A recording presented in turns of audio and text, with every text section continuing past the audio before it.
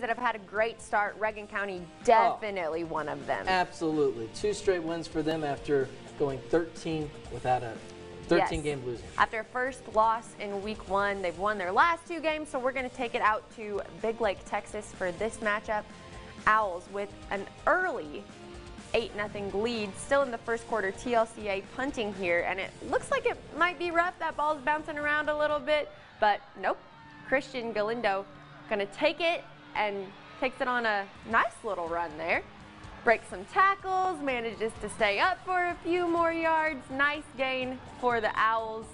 And then on this next play, quarterback Jacob Gallego going to play keeper, and it looks like he's going to score, but then he loses the ball at the 5-yard line. But luckily, his teammate Christian Turner jumps on it in the end zone. Oh, there you go. Touchdown Owls. So That's they teamwork.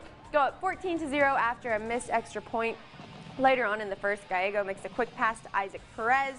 Reagan County going to improve to 20-0. The Owls would go for 2, but they wouldn't get it. 34-0 Reagan County at the half. They end up winning this game big, a shutout victory over San Angelo TLCA, 61-0. Owls improved to 3-1 to start off the year.